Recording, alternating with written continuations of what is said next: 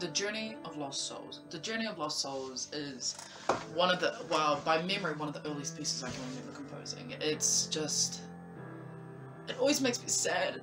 I'm not sad now, but it just always makes me like reminiscent, because during that time I was so upset. It was around that time that I was at the worst part of my depression and anxiety. I had extreme social anxiety to the point where I was overthinking.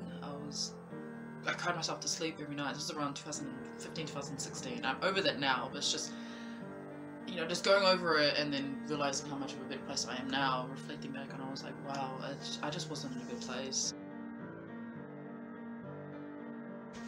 My struggle through identity, my struggle through acceptance, and basically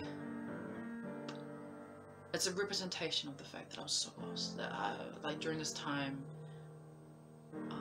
I completed it in 2015, and it was just, I was so lost, I was so confused, I was so lonely, I was so just fed up with feeling negatively, not getting enough sleep, to the point where I had to use music as a medium for self-expression and therapy, or else I couldn't cope. I couldn't, like, everything else in my life just wasn't going as I wanted it to be. And it's just, the Journey of Lost Souls is personal to me because it's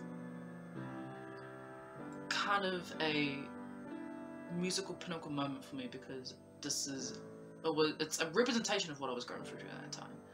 It's just a reminder that I went through such serious medical conditions, mental conditions that people are still facing now, and it's just, see, I'm a very articulate person. I always know what I want, I always know what I need, even now especially, I'm in a much more better place, but just the fact that I fully can't pinpoint what it means and how it came to be, it's just something that really represents how distraught I was, and how, even I just think about it now, I'm just like, wow, I really wasn't okay.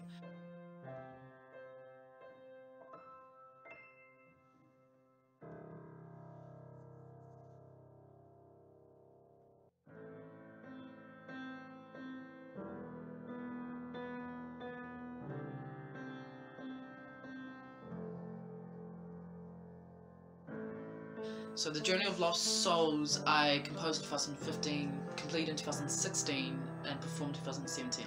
I performed it because it's all composed on the piano. I could translate into the guitar, but it's just, it sounds more right on the piano, especially for me.